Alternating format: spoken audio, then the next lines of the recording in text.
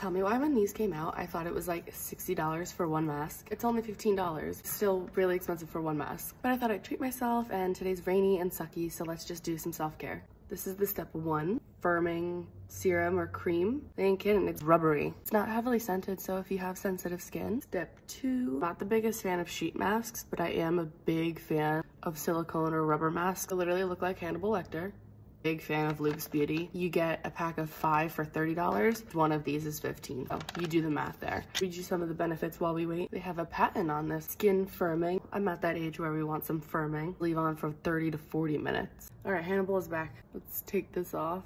I'm kind of surprised because it felt dry while it was on my face. Obviously my skin looks good. It's not a result of this mask. Keep that in mind, everyone. Would I do it again? Probably not. It'd just be too much to do every single week. If you love rubber face masks, try out this brand. I honestly think my skin feels better after these ones.